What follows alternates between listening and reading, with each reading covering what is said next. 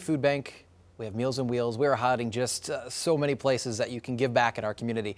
2 News Oklahoma's Naomi Keitt was also at the Meals on Wheels this morning, but she is now live in Sapulpa showing us just how some elementary school students are volunteering. Naomi, good afternoon to you.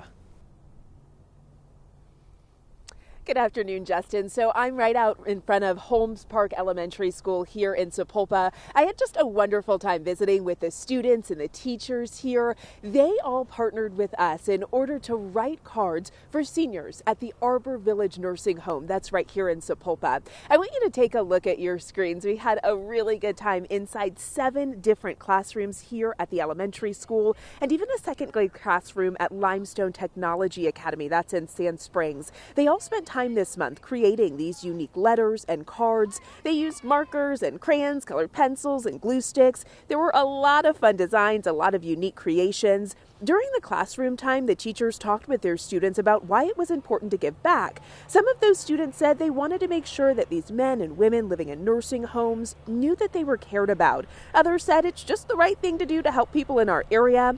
For the teachers, they wanted their students to learn this lifelong lesson of giving. Well, I really want my students to learn life skills and to maybe have a thought in their mind that their 4th grade teacher hopefully had taught them something about giving back. Coming up in the next half hour, you'll actually hear from some of those students who wrote these letters. I'll have that for you at 12:30. Reporting live in Sapulpa, I'm Naomi Keitt, 2 News Oklahoma.